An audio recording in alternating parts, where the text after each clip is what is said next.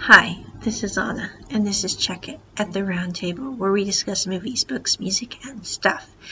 Today we are discussing Season 2, Episode 8 of Modern Love. This one is called A Second Embrace, Hearts and Eyes Open. So this episode is one of my favorites in the whole series for Season 2. I think Episode 1, 5, and 8 are my favorites. But this episode is about a couple that has divorced. They have 2 children, and they tend to think that their relationship was unsuccessful. And it opens with the ex-wife, kind of being shocked because her husband, who was very immature, which was one reason that she ended up getting divorced from him, has learned how to cook. He's learned how to take care of the girls. They actually like his cooking and being at his place because he makes really good food and keeps things very tidy and is very organized. And she's like, this is not the man that I married, because if it was, I probably wouldn't have divorced him. But anyway, one thing leads to another, and they end up having a passionate encounter, and they decide they want to do that again. And the ex-wife is very stressed out about this situation because she doesn't want to have an epic fail. I think that the crux of the issue is that she feels that they should have a physical relationship but not an emotional relationship, because she's worried that it could burst into flames, so to speak. It kind of reminds me of, like, I'm currently reading the Red, White, and Royal Blue book because I'm trying to get caught up for the release of the Amazon original movie, which comes out on August 11th. And I was kind of curious about the book because it actually made the New York Times bestseller list, I think 2 years ago, which I was like, a BL book made the New York Times bestseller list? No offense, I was really surprised. I'm like, I didn't know they made the bestseller list. So I'm not sure how that's going to go. I might throw it up in the air and go, poof. I'm not really a big fan of BL books because they tend to be a bit, yeah, we'll just say a bit. But anyway, I thought, I'm going to give it a try because I think the movie will be very good, and I kind of like to see how it's similar to the book. But in the book, the thing that I find interesting of Red, White, and Royal Blue is the characters of Alex and Henry. I've been flipping through, I haven't read the whole thing page by page, but I just kind of go up and sporadically pick certain parts and read them. But in one of the parts that I read, the thing I found interesting was the 2 characters, you find out, have really cared about each other for a long time. Like, for the character of Henry, he has liked Alex's character since they were 12 to 14 years old, and he met him in Rio and acted like a total prick to him, but he secretly liked him for this long.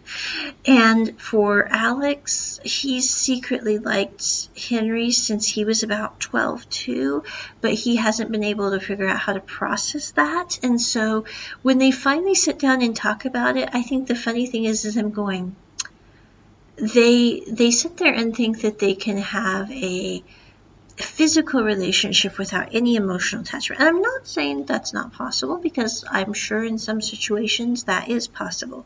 But the thing that I think is interesting, and there was actually a video by Christine Northrup on this at one point. I don't know how to go back and research it.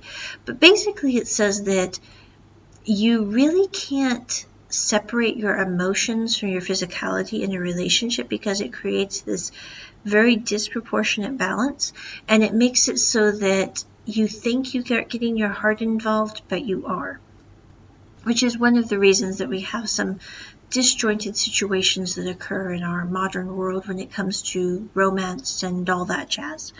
But anyway, looping back to this episode of Modern Love.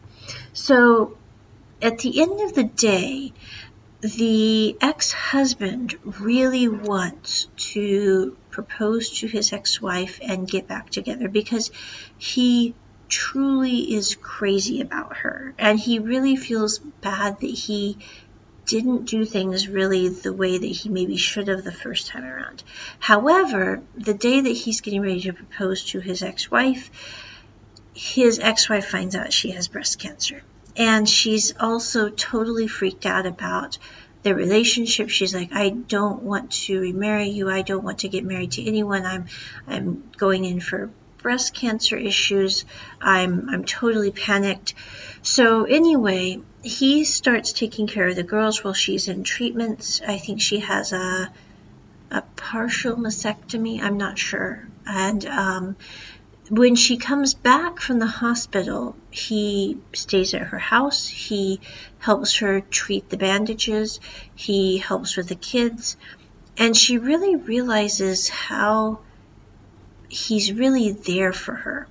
And her friend from work, who is also her medical, basically the person who calls something's wrong, she's talking to her one day in the park, and she's like, you know, he really is there for me. He's there for the girls. I can't say one thing bad about him, basically. He's like an all-rounder. He's really quite perfect in everything, whereas before he was so dreadful, basically, about everything.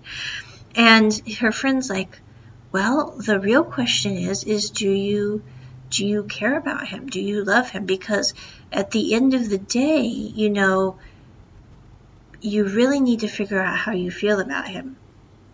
Well, then we go back to the night when he was going to propose, and she left because she was so freaked out and dealing with the breast cancer and all that. And he left her a message, and he basically said in the message, he's like, you know, I totally get that this is kind of sprung on you. I totally get you're dealing with the breast cancer.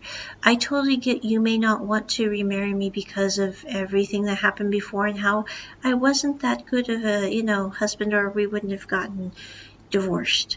But he's like, I just want you to know that the reason that I don't have anything on Saturday is because I have quit dating other people, because I really don't want to spend my time across the table from a woman I have no desire to spend the rest of my life with. And he's like, you know, we have our kids together. We have our life history together. We have things that weren't good. We have things that were good.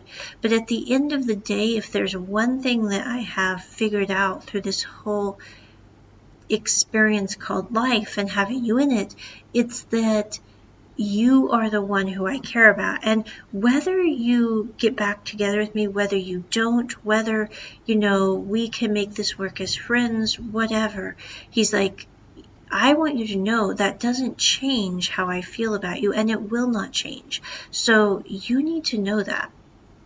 But at the end of the day, she's going in for a new experimental treatment. She puts her ex-husband on the list as the person to call if something goes wrong.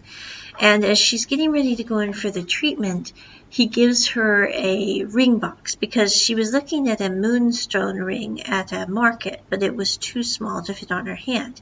So he went in, because he had the ring size from her engagement ring, he went and had the moonstone adjusted. He's like, I want you to know this is not a proposal.